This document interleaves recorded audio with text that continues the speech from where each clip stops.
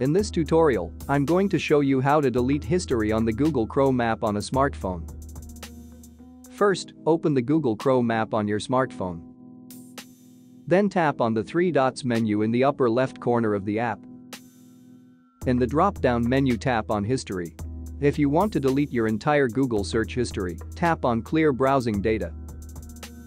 In the Clear Browsing Data menu, you can choose to clear basic information, such as your browsing history, cookies, and cache, or you can choose the advanced option, which includes clearing passwords, autofill form data, site settings, and more.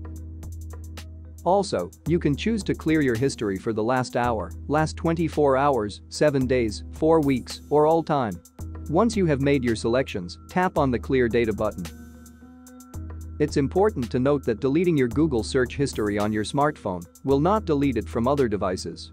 To fully delete your Google search history on all devices, you will need to repeat the process on all devices. Thanks for watching. Don't forget to like and subscribe.